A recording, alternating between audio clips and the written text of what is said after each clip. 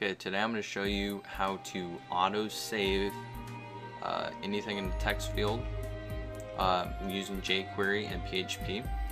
Just like that, every minute we're going to auto-save whatever's in here, in the body, title.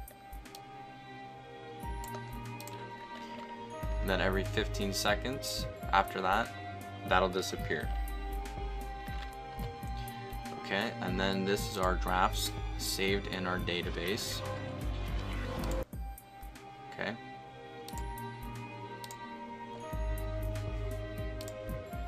And then when we send it, that's what we're gonna get.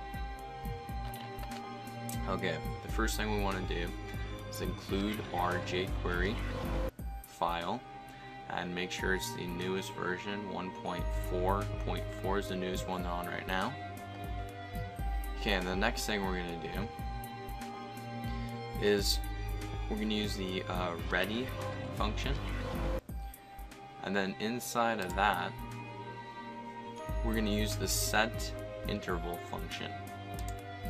And what this does is every minute, okay, this is milliseconds, so every minute we're going to run whatever is in this function. Okay, so you can change this to whatever you want. You can make it 10 minutes, 30 seconds, whatever you want. And the next thing we're going to do is we're going to get the text field value. Okay.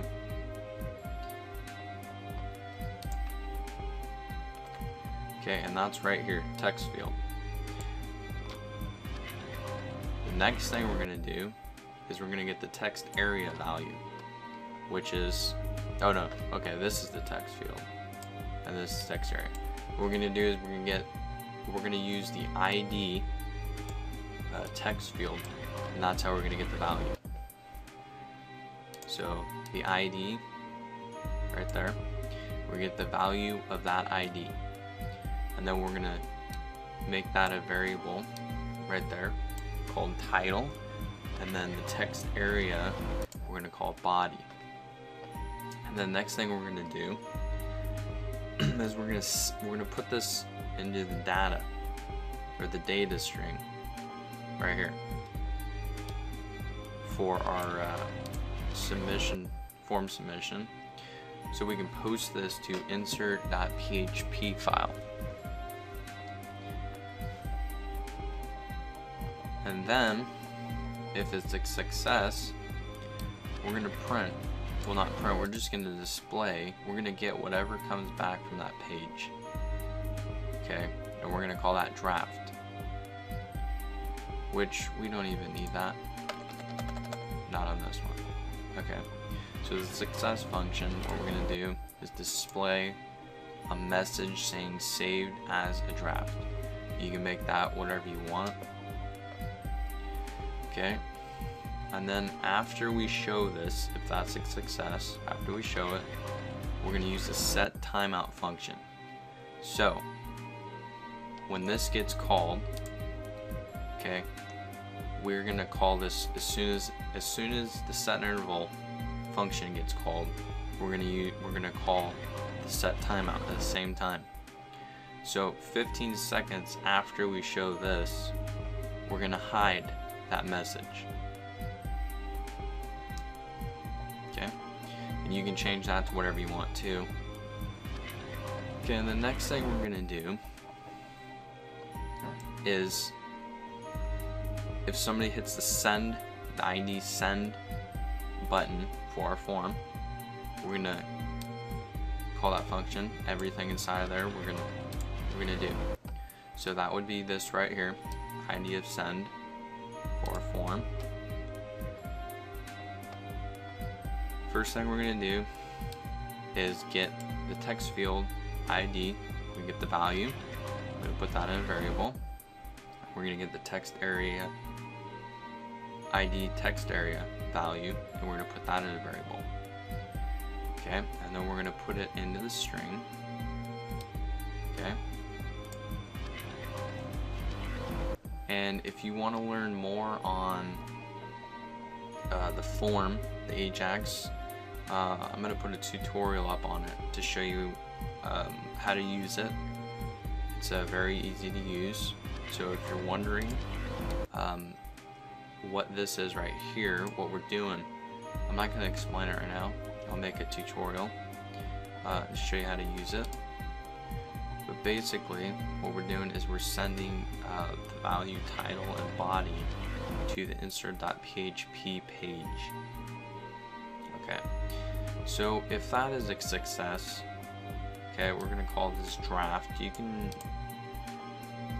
I'll explain this in the later tutorial I'm going to make on submitting posted and get method using the Ajax. So when this is a success, what we're going to do is we're going to display this message sent. Okay, and then we're going to hide the get drafts ID, and then the hide class, we're going to put this for the HTML. So on the insert.php page, basically what we're doing is we're getting the title value of what we just sent to this page, and we're gonna echo it out right here. So right here, we're gonna get back what we sent it, which is the title and the body. So in here, on the hide class, which in here, that's what we're going to display. So we're going to replace all this with that. Okay. Now the next thing we're going to do is if somebody clicks on get drafts ID, which is right here, this link, this is going to be the link to get all the drafts in the database. So if somebody clicks on that, what we're going to do is we're going to call the draft.php file, and then what we're going to do is we're going to use this function again, success function, and we're going to use the hide class, and we're going to display what we get back from the draft page. So the draft page looks like this. Now this is the username. I'm assuming that you already have a user login or something, a way to get your a user's name, okay, because you're going to need that to get from the database. So if you have a login system, you can just change this to whatever your user's name is. So like, let's say you don't use username and you use user, okay, like that, that's what your user equals. You just take that and put it right here. Now your user, or you could just get the session user like this.